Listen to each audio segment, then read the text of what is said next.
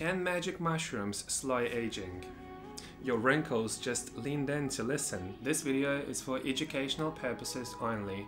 I'm not promoting or encouraging use. Here's what the science actually shows so far. Early research suggests psilocybin may reduce inflammation, improve stress response, and increase neuroplasticity. Those three things are closely linked to healthy aging. But nothing is proven in humans for lifespan or aging reversal. We only have signals from animal studies and emerging brain research. Scientists want to know if improving psychological flexibility can also improve biological flexibility.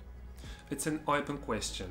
People like Brian Johnson are now testing it in real time with heavy biomarker tracking. Again, this is early research, not medical advice, not a therapy, just science being explored. If you want simple and honest breakdowns of longevity science, consider subscribing. You'll always get value here. Comment below whether you think psychedelics should be studied more in aging research.